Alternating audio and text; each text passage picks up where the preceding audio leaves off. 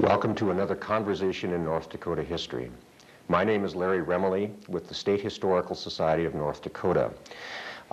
This conversation, as all of our others have been, is sponsored by a grant from the North Dakota Humanities Council and is part of an ongoing program series at the North Dakota Heritage Center. Our program series for this particular conversation is the fur trade in North Dakota, and our specific subject will be the early fur trade along the upper Missouri River. Our guest is Dr. W. Raymond Wood, noted anthropologist from the University of Missouri. Welcome, Dr. Wood. Thank you.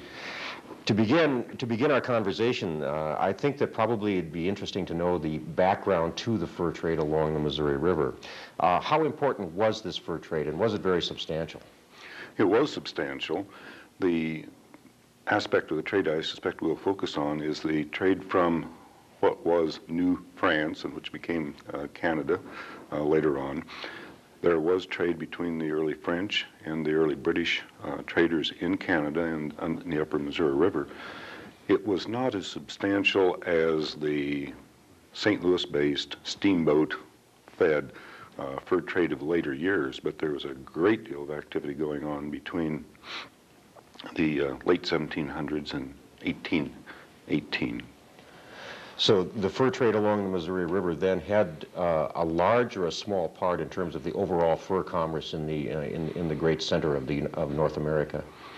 It would be hard to say just how important it was in terms of percentage, because the early fur trade is very, very poorly documented. For the St. Louis-based fur trade, there are documents or diaries of all sorts. For the early period, the story really has to be pieced together from individual little documents in many archives, and the evidence is really very slim. So it's sometimes very difficult to talk about some aspects of it. Now, the fur trade, as you mentioned earlier, was based from the French and the French colonies along the St. Lawrence in Quebec, what at that time was called New Canada, I assume. How did it get to the Northern Plains? What is the method of transfer? All right, there are two means, well, one means, but two routes. The traders operating out of New France started in Montreal, and by a long series of canoe voyages and portages, brought their goods to the forks of the Red River, modern Winnipeg, and then up the Assiniboine River. These are the French traders operating out of Montreal. For the Northwest Company, the opposing company, Hudson's Bay Company, operated from posts along the Hudson Bay itself. Albany factory, for example, goods would come by ship into Hudson Bay to Albany factory, then they would be taken by a separate and more northern route up the English River and eventually end up at near the modern site of Winnipeg, and then up the Assiniboine River again. So there are two routes. They're both being supplied from overseas that were feeding trade goods from eastern New France to the Northern Plains. What kind of a chronology are we talking about with regard to this phase of this preliminary phase to the Missouri River fur trade? Well, the fur trade began in a sense with the explorations of the La Vérendryes in the Northern Plains. La Vérendrye entered North Dakota in 1738, but unfortunately for the French, his early explorations were met with indifference, and eventually he was recalled to eastern New France, and the trade that he might otherwise have initiated in the 1730s simply lapsed. Trade did continue kind of sporadically, as far as the documents can tell us, until about 1785, when the British Northwest Company founded a fort on the Assiniboine River for trade with the Missouri River Indians, specifically the Mandan and Hidatsa. And it operated for many, many years. The Hudson Bay Company, of course, came in and built a competition post a few years later called Brandon House, near the obviously city of the same name. And the two posts competed for the period, the late 1700s up until 1818. There was very, very little trade from Canada to the Missouri River after about 1812. A few traders continued to go back and forth, but after the American-Canadian boundary was established, the Canadian traders were discouraged from crossing the international boundary, and the entire trade was, as far as we know, dropped from that direction by 1818. But prior to that 1818 cutoff date, there was a substantial amount of traffic between the forks of the Assiniboine and the Red and the Missouri River. You mentioned a phrase called the Mandan Connection. What does that refer to? Well, the Assiniboine Indians had been trading with the Mandans long before the French or British appeared on the scene, and they had what the fur traders sometimes called the Assiniboine Road. It was a trail which led from approximately the mouth of the Souris or Mouse River to the southwest, then along the west side of Turtle Mountain, then across the lowlands of the Souris River, then across that plain which separates the Souris from the Missouri River, a flat, fairly featureless plain that the traders called the Mandan Plain. It was that's what they called it. Now, how much traffic was there on this? Was that a substantial amount of interchange between these groups of people? Very often, well, most of the expeditions went down there obviously during the winter and very early spring to pick up the winter skins and furs. The Hudson Bay Company and the Northwest Company invariably sent down each an expedition. Now, sometimes the expeditions went together. They may have been competing, but on the Assiniboine Road, quite a number of them were killed by the Assiniboine and by the Sioux. So in some years, it was a very dangerous voyage, and so they went together. In spite of the fact they were competitors, they went together for mutual protection. How big a party would traverse make that trip from down the Assiniboine Road? 5 or 6 to 10 or 12. That's a very small party, considering the threat of attack from Plains Indians. True. A number of them didn't make it. Okay. An aspect of that road also was that they almost never went by horseback. Now, horses were available, but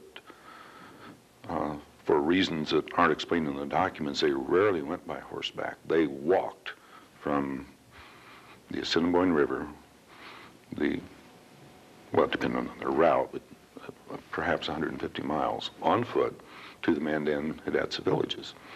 Of course, this was done in the winter. And some of the descriptions of their treks down there are blood-curdling. David Thompson, for example, made a trip down there in the winter of 1796 and 7. He was on the road 33 days, pulling sleds on foot. I think on only 4 days did the temperature rise above freezing. My. And it was on 4 separate occasions he recorded in his journal, "This is the worst day of my life."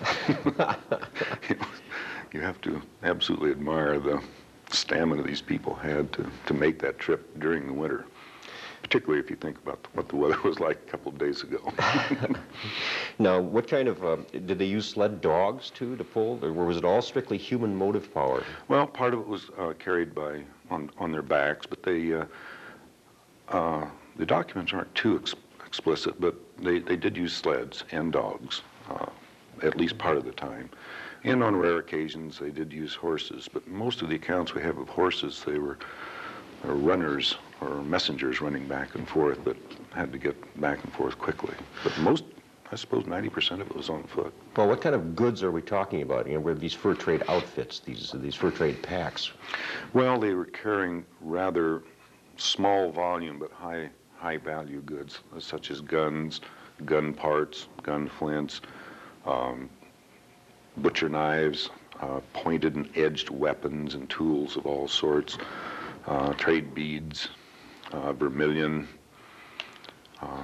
some of the more bulky items were blankets and overcoats of various sorts, and we put together a list of some 100 items that they were carrying back and forth regularly. And when they got to the Mandan villages, they traded with the Mandans, or? With the Mandans and with the Hidatsas. It did not become, the villages did not become a trading center where other tribes would know that these expeditions were showing up and then would show up at the same time to trade. No. They basically simply traded with the residents of the villages. These were the villages at the mouth of Knife River, most of which are now in Knife River Indian Village's National Historic Site. Okay. Did the Mandan make a deliberate effort to keep these other tribes unaware of the arrival of these?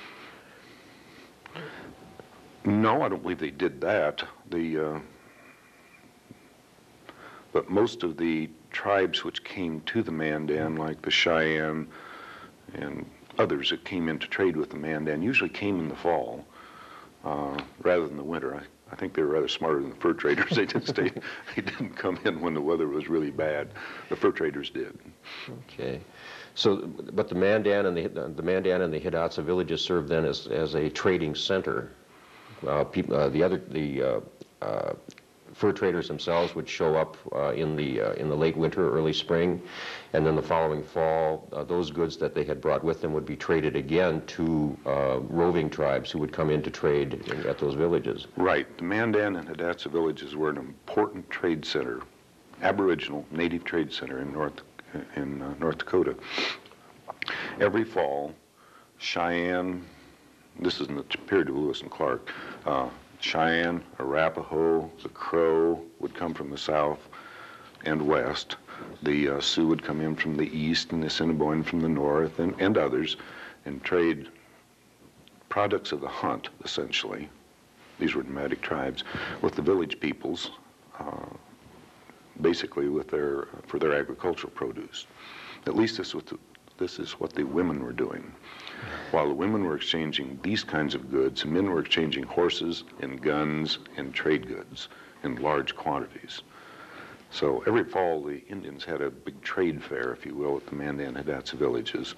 But the fur traders never really became involved in that. That was a Native American institution that the traders did not try to usurp. Why not? Was it just bad business for them, or did they just decide? I think they were there simply at they were there at the wrong time of the year. Ah, okay. But in all honesty, I think the better answer was I can't tell you, or we don't know. So the Aboriginal trade then had been going on quite extensively prior to the imposition of the interpolation of the white trade. Right. Archaeologically, we can document some kind of continental trade that the Mandan and their ancestors were involved in for nearly 700, 800, almost 1,000 years. Trade has always been important to the American Indian. So that means that there was an established network that traded goods from one area to another, and right. I'm assuming then that the fur trade just piggybacked on top of that trade. In part, yes. The Mandan, even before Lewis and Clark arrived on the scene, were engaged in trade which brought to their villages goods all the way from the west coast of the United States. Dentalium, which is a little tusk-shaped shell it's on many Indian costumes, and it was a very favored Indian decoration, comes mainly from Vancouver Sound, and it was traded tribe to tribe, eventually across the Rocky Mountains, reaching the Crow, and eventually came to the Mandan villages. They were involved in very long range trade. At the time Verandre and his sons were visiting Mandan villages, the Mandan were in close contact with groups in the American Southwest. For example, some of the descriptions that Verandre heard about what were supposed to be American Indians were actually descriptions of Spanish settlements in the American Southwest. And this led to a good deal of confusion at the time. You know, is this trade network generally known? I mean, it seems to me almost fantastic that people who were in an Aboriginal situation could travel such long distances, and that their goods would move over such a complicated network. Well, trade has been important to every human group we know. It obviously began sometime in the Old Stone Age, and it's become just more and more important over time. Many groups found trade important enough that they would suspend hostilities to trade. In the fall of the year, for example, when the Sioux came to the Mandan, Hidatsa, and further south to the Ricra villages, they might have had a pitched battle the day before. But when they came into the village, there was a kind of a trade peace. There was a truce. And they would go into the homes and trade with people. And during the day, the military societies of the two groups would keep hotheads away from each other and kind of make sure everybody got along. But the minute the Sioux would leave the village, out of sight of it, they might be at each other's throats that night. But when they were in the village, a truce was maintained. Because the Sioux did not grow corn. Well, a few of them did, but they're clearly the exception. But they loved it. And they would come to the villages and get corn and agricultural produce. And they were interested enough in this produce that they were willing to suspend warfare for that day or two that was involved. Now, what kinds of furs are we talking about being part of this exchange, especially the Aboriginal exchange? Well, furs were not terribly important in the Aboriginal exchange, although some of them, there were a few furs being exchanged.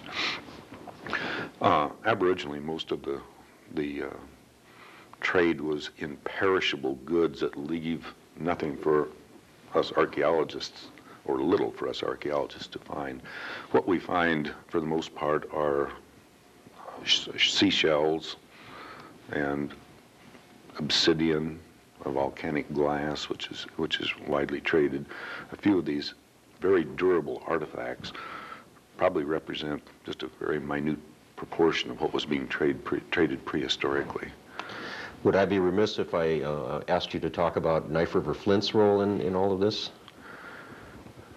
There are people who know a great deal more about Knife River Flint than I do at the university. But Knife River Flint was mined at a large number of quarries on the middle reaches of the Knife River, just west of the Knife River Indian villages.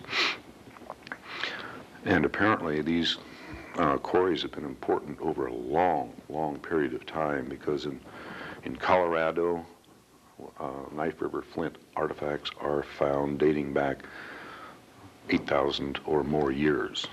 So it was traded down there. It was traded east in quantities during the Hopewell or Middle Woodland period in Illinois. There's a substantial volume of Knife River Flint.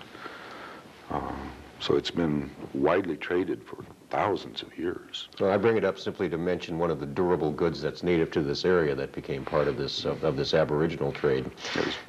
So the trade, if I'm understanding what you're telling me, the trade was primarily in perishables when it was strictly Indian to Indian. Right.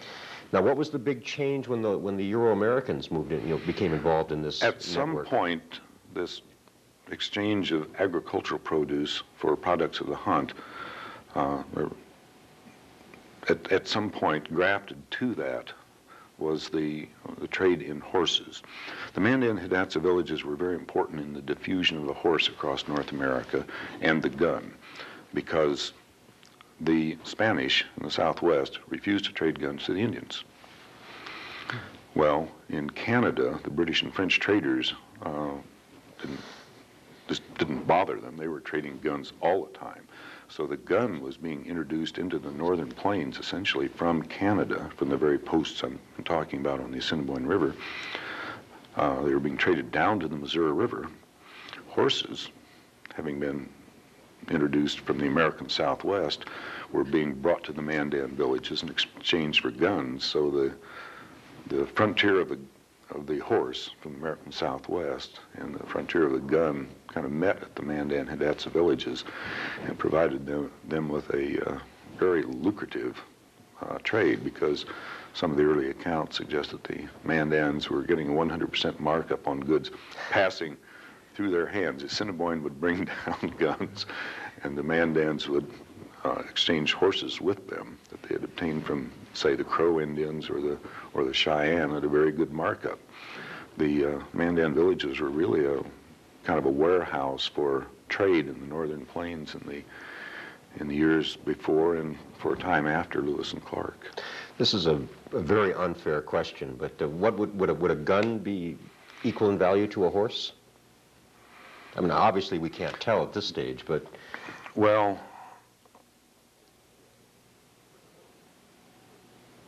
yes, it wasn't a fair question, because the value of these things did vary depending upon the quantity. Earlier, perhaps when guns and horses were both rare, we really don't know in the early years what they were worth. But as both became more common, the rate of exchange would be quite different. It would depend upon how many traders came down to the villages, how much of this stuff was available. I think in a sense you're asking me a question I can't answer, so let's go on. Well, so we basically have at this point, in the, say, about the middle of the 18th century, about 1750 or thereabouts, we have an established trade network leading from the Mandan villages to the Assiniboine River, the Assiniboine and Red Junction, and we have this established trade network of the Aboriginals that fans out throughout the west and southwest. How do the Europeans come onto the scene, and how do they get involved in this network? Well, it came onto the scene, firstly, Verandre's explorations in 1738.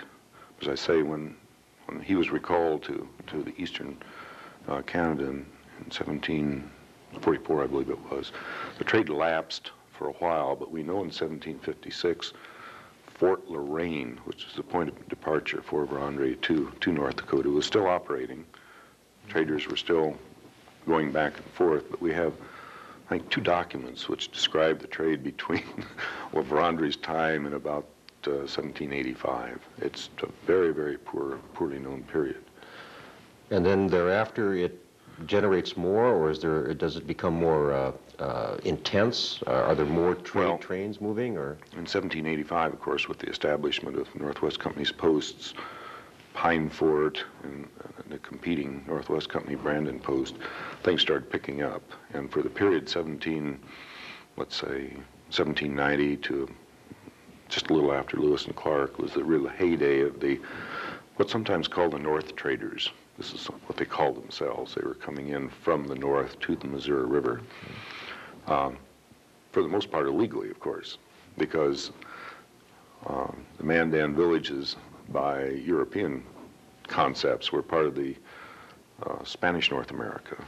And when the Spanish discovered that the English traders were coming to the Mandan villages, they promptly dispatched a expedition to the villages to tell them, stay out of this area, this is our domain. And in 1796, a Welshman arrived at the Mandan villages as a employee of the Spanish company in St. Louis to tell the North traders to stay away. Of course, the Spanish never sent their own traders up there, so it was kind of a futile gesture. Basically one that attempting to establish sovereignty where there was no way of enforcing it. Right. The way that goes. Well, what is the first fort established at the Mandan villages on the Upper Missouri, or on the Upper Missouri? The first Euro-American post was a place that we simply call Gisom's Post today. It was built by René Gisom. I believe I'm pronouncing that correctly, a French employee of the Northwest Company. It was built somewhere between the Mandan villages and the Hidatsa villages up by the mouth of the Knife River. No one knows where it is. It simply consisted of a house and a few sheds, apparently, built by this Northwest Fur Company in 1794, I believe.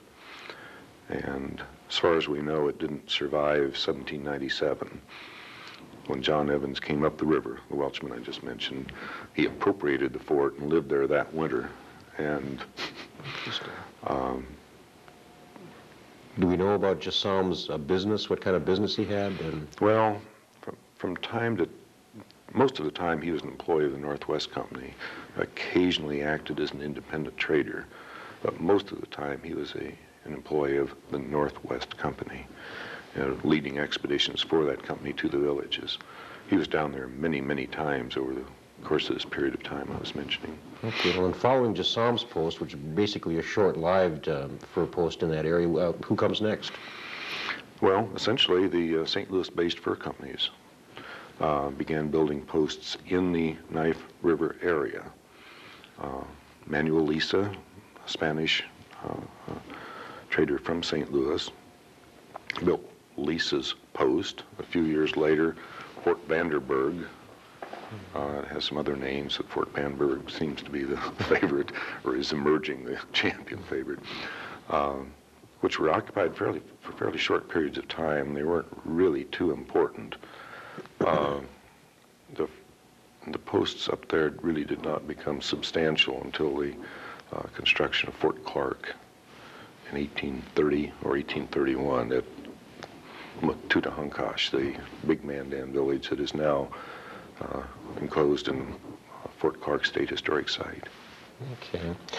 So these initial forts then, we're talking Vanderburg and Jassam's Post and others of that nature, were basically temporary and transitory. Well, they probably were not. Jassam's Post was probably just a cabin in a small stockade. Lisa's Post and Fort Vanderburg probably were more substantial operations, but they simply did not survive. We really don't know what they look like. Have no real description of them, and no one has ever located any of these three posts. Were they year-round operations? Well, Jassam's Post probably was seasonal. It's probably something they built and simply occupied when the Northwest traders came down, because when our Welchman came up from St. Louis working for the Spanish, it simply says he took over this post. Well, if there'd been some British traders in there, I suspect they would have objected, and there's no record of any altercation or confrontation of any sort. So I suspect it was simply there, and they used it when they were there. But Lisa's Post and Fort Vanderburg would have been manned more continuously. But neither of those posts lasted more than a couple of years. Now, how were these posts supplied? I mean, how did they get there in the first place? Essentially by keelboat at this time. The same means essentially by which Lewis and Clark got up there. They were either poled, these are large boats that were either poled up the river or pulled up the river with ropes. And so the amount of trade goods that could come into the villages at this time was fairly limited. But with the arrival of the first steamboat in the 1830s, I should know that date, in the Yellowstone, trade goods began being transported up the Missouri River by the ton, by the steamboat load. So after 1830, goods began arriving just in massive quantities. Okay. I might mention that although the beaver pelts were the preferred commodity, that there was very, very little in the way of beaver being traded out of the Missouri River. Verandre is quite obviously disappointed in the quantity and quality of the beaver pelts coming from the Missouri River, because he and the other traders from the north were used to the rich, luxurious pelts that came from the more northern and northeasterly Canadian streams. So what kind of pelts were they primarily trading then? Beaver when they could, because it was a preferred. Kit fox, wolf, obviously coyote too, an occasional bear skin, occasional otter skin, but most of the trade really was in what I've just mentioned. Okay. Now later on, after the arrival of the steamboats, the fur trade really became buffalo robe trade. Because certainly these big outposts with tons of goods, there's far more there to trade than for the few beaver that happened to be around. So they were really interested in buffalo robes and deer and elk skins. So the fur trade deteriorated or changed to a robe and skin trade. Okay. the period between about 1800 then, or 1807, and 1830, or early 1830s, 1830, 1831, when Fort Clark was established, was the fur trade obviously continued during that particular period. Did it undergo any changes during that era? Did the imposition, for example, of the international boundary force redirection of the trade totally? Well, after Lewis and Clark, St. Louis-based fur trade companies found it much easier to bring vast quantities of goods upriver than it was possible for the Canadian or North traders to transport overland, the 150 miles from the Assiniboine River to the Mandan villages. So they would have been outcompeted under any circumstances, because the goods that came down from Canada, recall, had to come from Montreal by canoe. And there's, anybody who's familiar with this route, I'm sure, I've forgotten now the length of the canoe route from Montreal to the mouth of the Souris River, but it was well over 1,000 miles. Everything had to be transported by canoe, and dozens and dozens of portages. And so the quantity of goods they could get out there was finite, in contrast to the tons of goods which any steamboat could bring up. And of course, their steamboats just increased in quantity.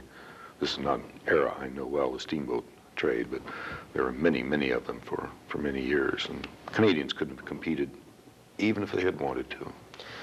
Okay, so the trade basically shifted from that pre-1800 period, a north trade, down to a south trade based out of St. Louis. Louis-based trade. Okay, who became the major entrepreneurs of this trade? Well, the giant of the fur trade, of course, was the American Fur Company, John Jacob Astor's outfit. It was this outfit which built Fort Clark, which built Fort Union, the two really, probably the single most important fur posts in North Dakota. And the founding fathers of that particular fur company were? John Jacob Astor's. John Jacob Astor, and he was based out of St. Louis? Well, is that not a New York name? Oh yeah, but so you're moving into I'm not as familiar with the St. Louis-based fur trade as I am with the Canadian fur trade. The St. Louis-based fur trade has a very long and very complex history. People were constantly amalgamating and reorganizing, and partners were shifting, and the alliances were. It's very difficult to put together, for example, a chart of fur trade histories, because it's constantly undergoing reorganization, and I frankly am not too familiar with that aspect of it, except on a very, very general level. But the Canadian trade was basically off the Missouri River by about 1818, 1820 then. By 1818, it was over.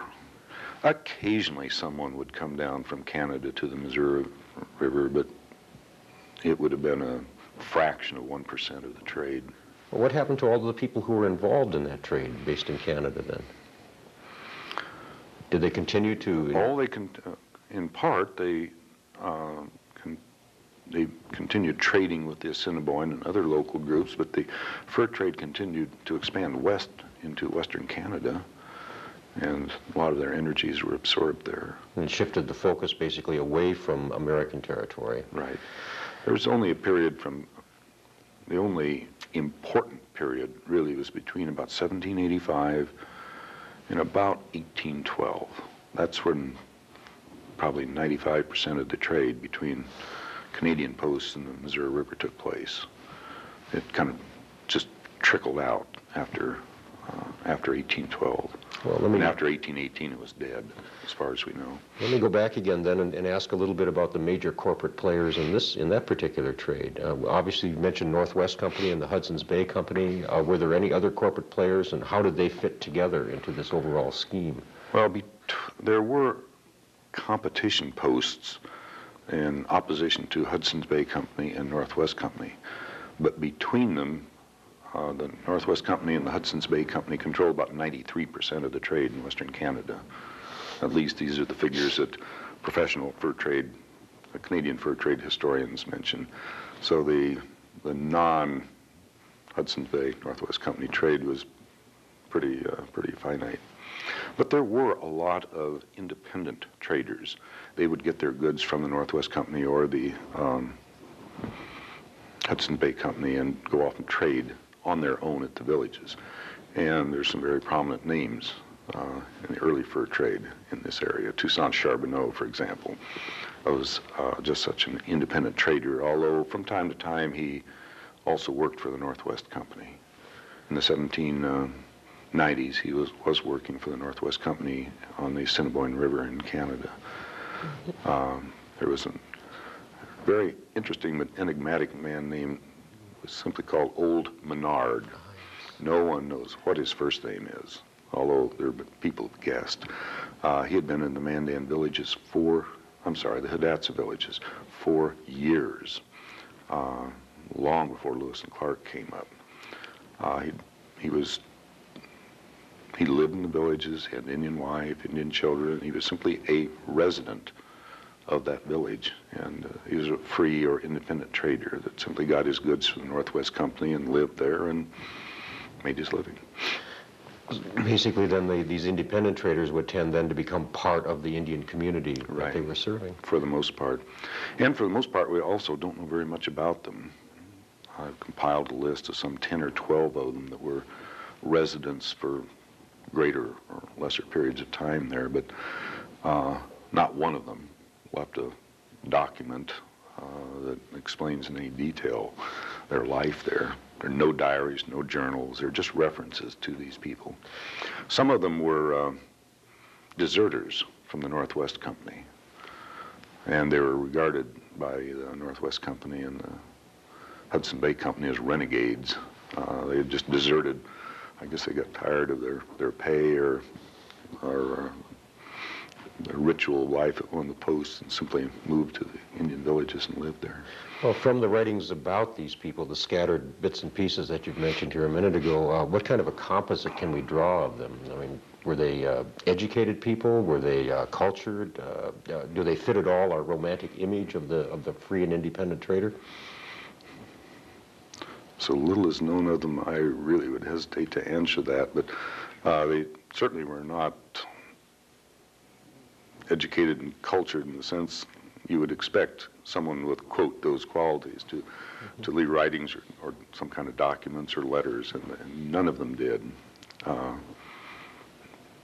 But really the point is we know so little about them, it's very difficult to talk about them, except that they would obviously have been very, very important media for the introduction of new alien outside ideas into the Indian communities, because living there, being married to members of the community, they'd be a much more likely funnel for new ideas and things than the traders from Canada who came down just seasonally, traded for a few days and hooked their way home. But the free traders who were living in the villages then also served a function of translating one culture to another, right? In both directions then. I'm wondering exactly, you know, if this is a common trait of the fur trade as it crossed North America. Most of these people were French. The French tended to move into the Indian communities and intermarry much more readily than did the British. Just offhand, I can't recall a British name in that list of free traders, but there surely must have been one. I simply can't recall offhand. Is there a reason why the French were more adept at becoming part of native civilizations?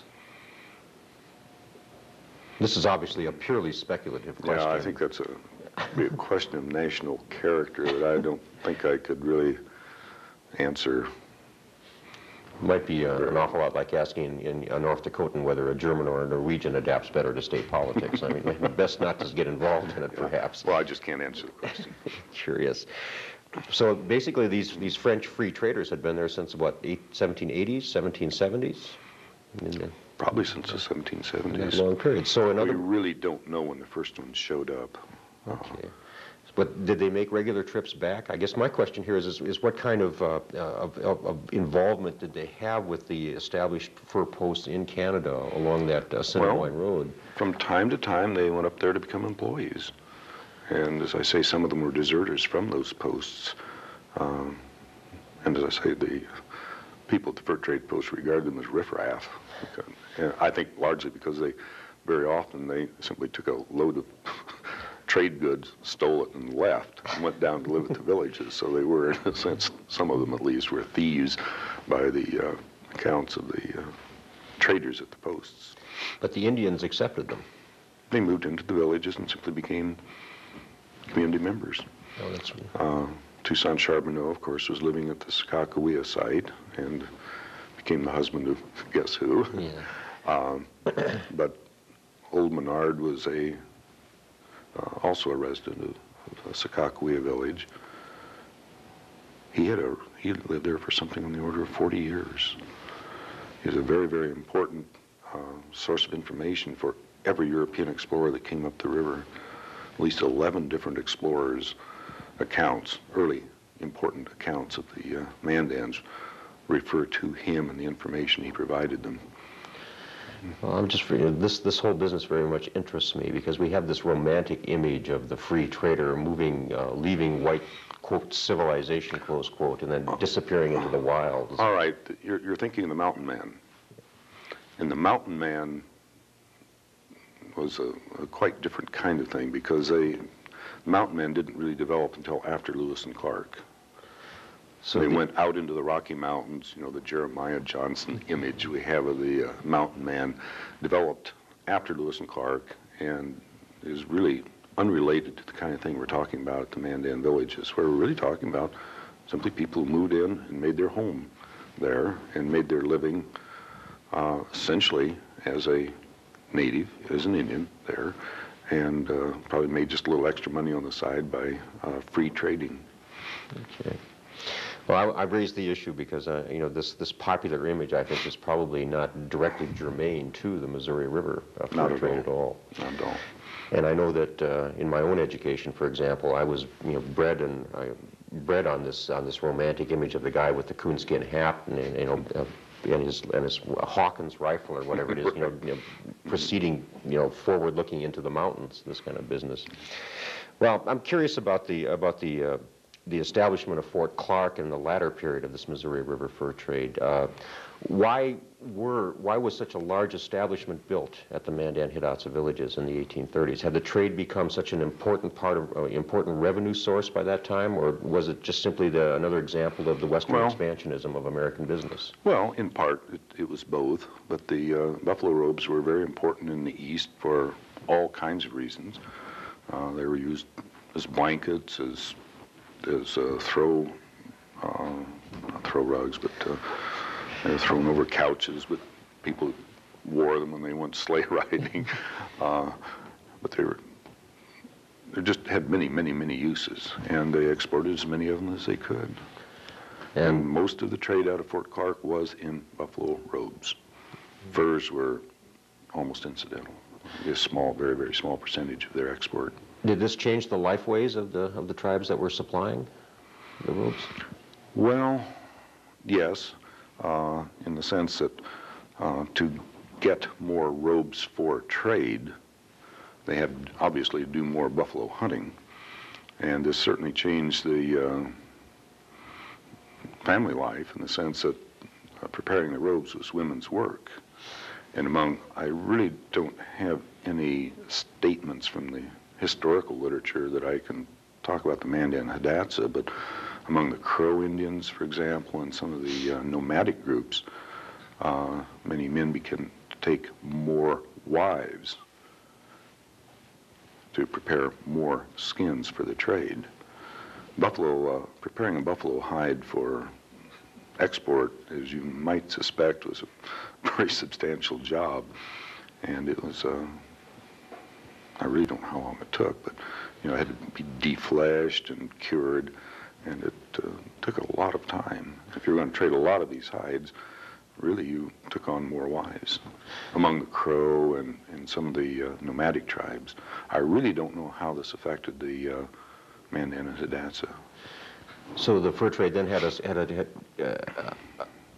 the word I'm looking for here and not finding is the fur trade had a substantial social effect in that it changed the composition of these societies that became involved with it. Yes. Mm-hmm. What kind of long-term effects did that have? I mean, is it possible to speculate about such things? I think the question has to be a little more explicit. I'm not sure exactly what you're asking. Did as the tribes became more involved in this direct commercial exchange, did it change the structure of the tribal organization, or did the tribal organization adapt to that? Okay, one thing we could speculate on is the fact that the women's work used to be primarily in the gardens, raising corn, beans, and squash and so forth. And with increased emphasis on buffalo robe trading, a substantial amount of their energies would have been diverted to that. So it would affect the day-to-day activities in any household.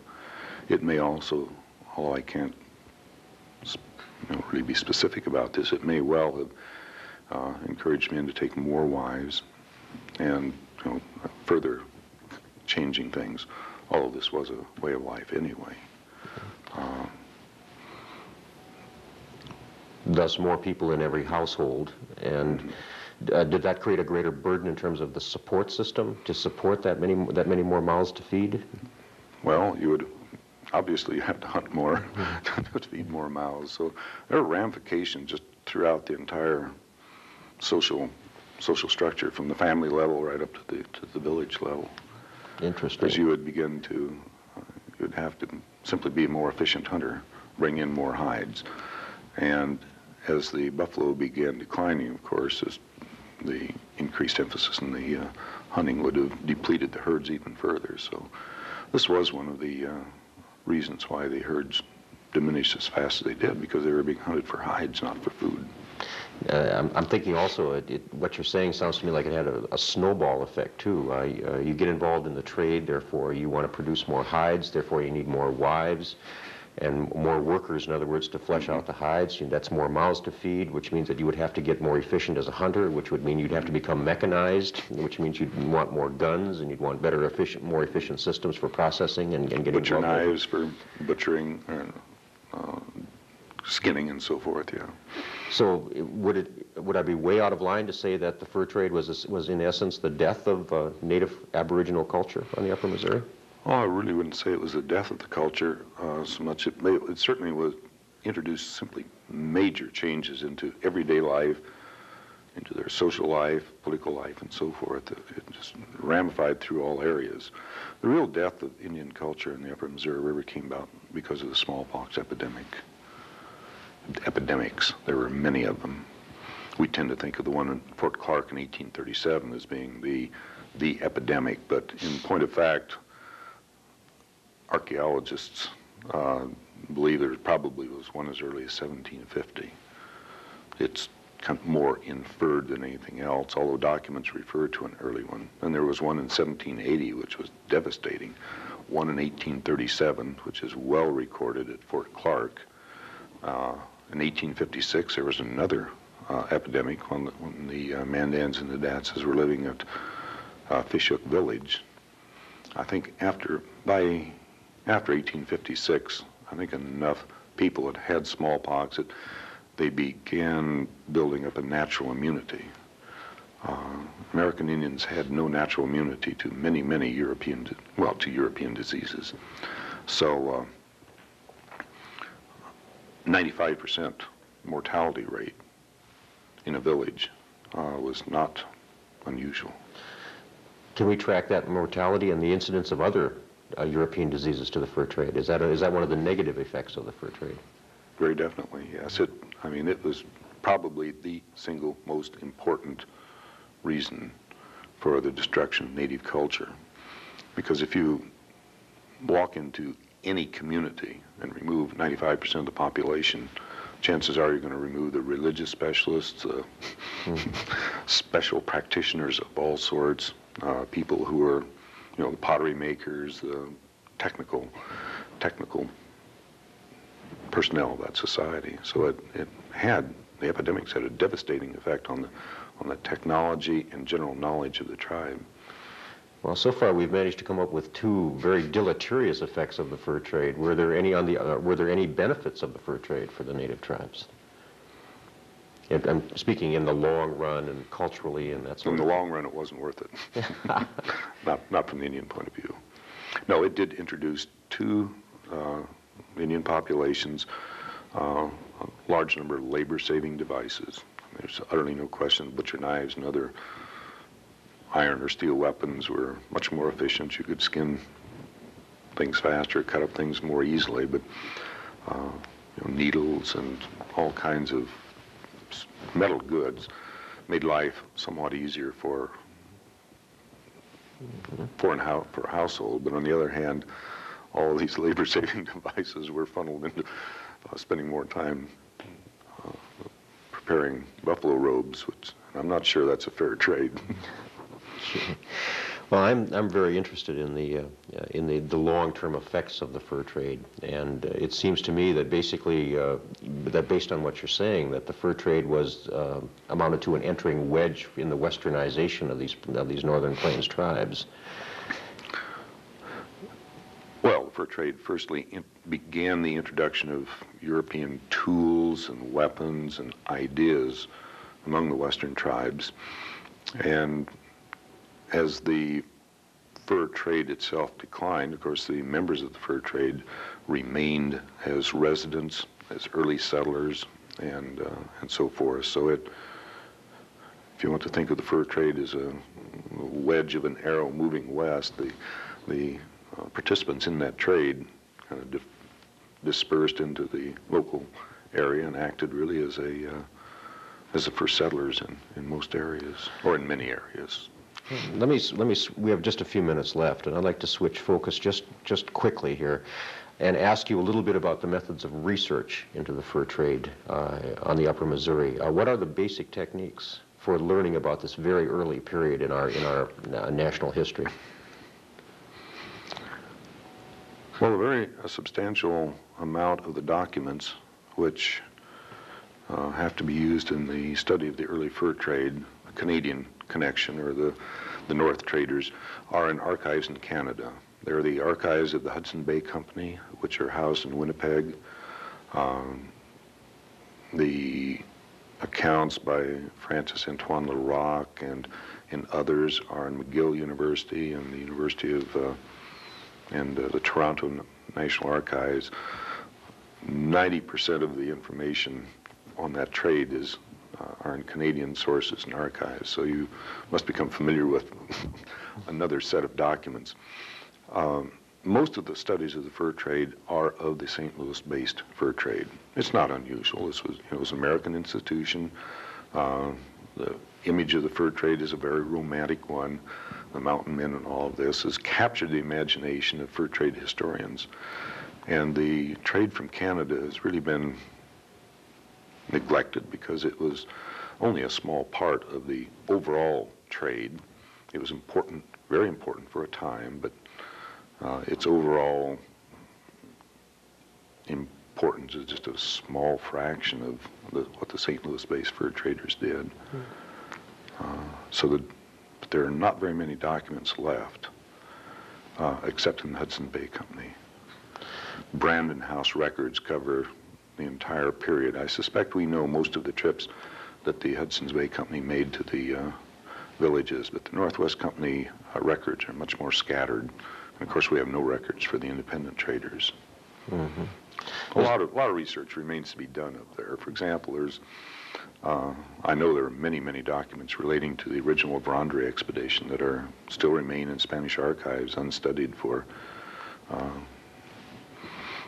his initial exploration in the state. What does archaeology contribute to our knowledge of the early fur trade? Well, we can recover in the actual village sites themselves the gun parts and durable artifacts that were being traded down. Mm-hmm.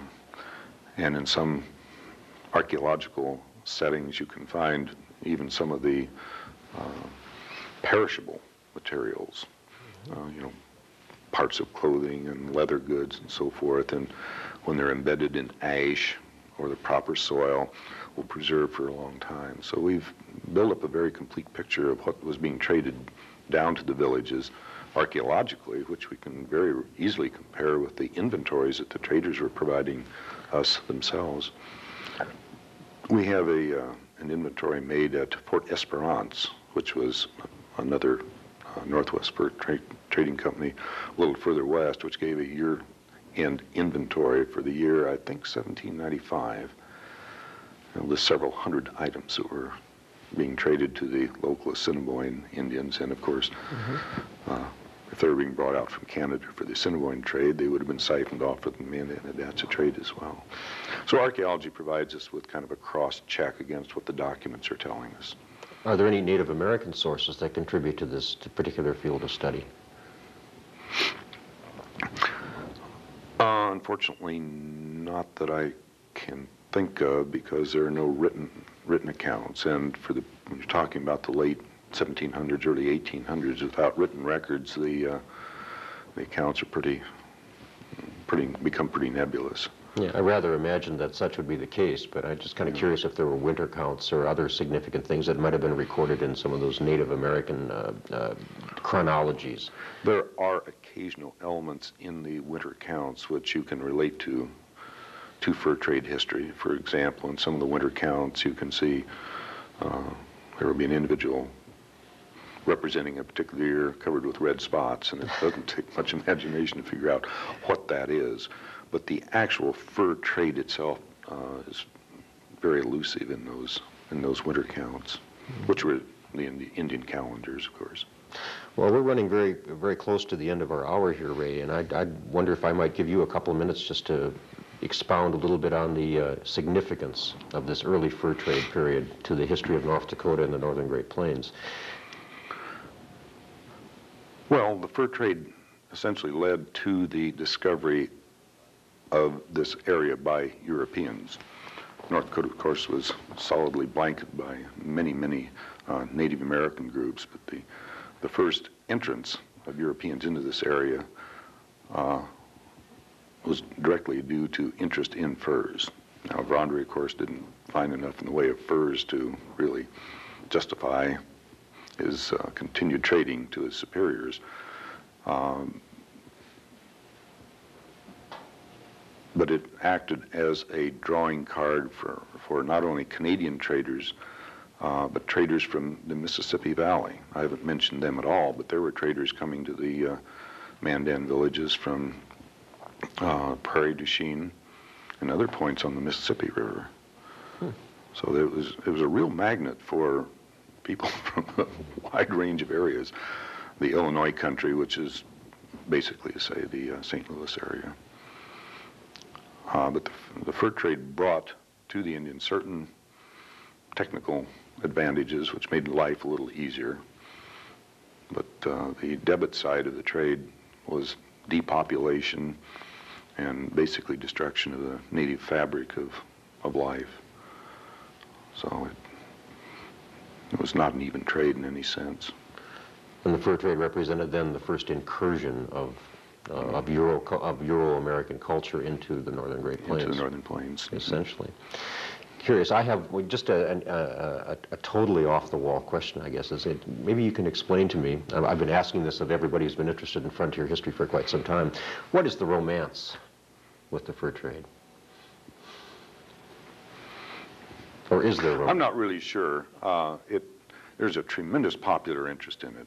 If you write a book on a fur trade, there are thousands of fur trade buffs who will read, devour, and critique it. My own personal interest is not in that, but in just what happened when the European and Indian cultures met. We really have just barely touched on that, but that's my personal interest, and why as an archaeologist I have been working with historic records. The historians have been focusing on the Missouri River fur trade from St. Louis, and the Canadian connection, as we've been calling it here, really isn't known very well at all. And there's good reason for that, because the documents are so thin and sparse. In St. Louis, there are tons of documents from the American Fur Company, thousands of them, from the Choteau and so forth. But for the northern connection, the Canadian connection. There's just a handful of documents, and you really have to dig deep to find anything at all. Thank you for talking with us this morning, Dr. Raymond Wood. Our guest has been Dr. W. Raymond Wood from the University of Missouri. This has been another conversation in North Dakota history. My name is Larry Remley.